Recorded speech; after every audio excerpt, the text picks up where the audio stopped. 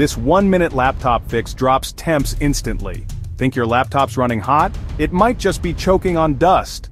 Most people forget their laptop has fans, until their thighs start roasting. Inside, those fans collect dust like a vacuum cleaner. This clogs vents, blocking airflow and raising temps. See the hotspots? Big problem. Old thermal paste between the CPU and heatsink dries out, losing its cooling magic. Let's crack open this laptop and check it out. See that dusty fan? Yikes. And the crusty old thermal paste? That's not helping anyone. Time for a rescue. We vacuum out the dust and clear airflow pathways. Next, remove the old paste. Wipe it clean until the surfaces shine.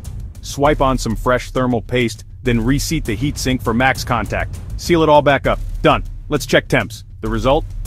Before cleaning, temps spiked to 95 degrees Celsius. After, a cool 70 degrees Celsius. That's a difference you can feel. Faster speeds.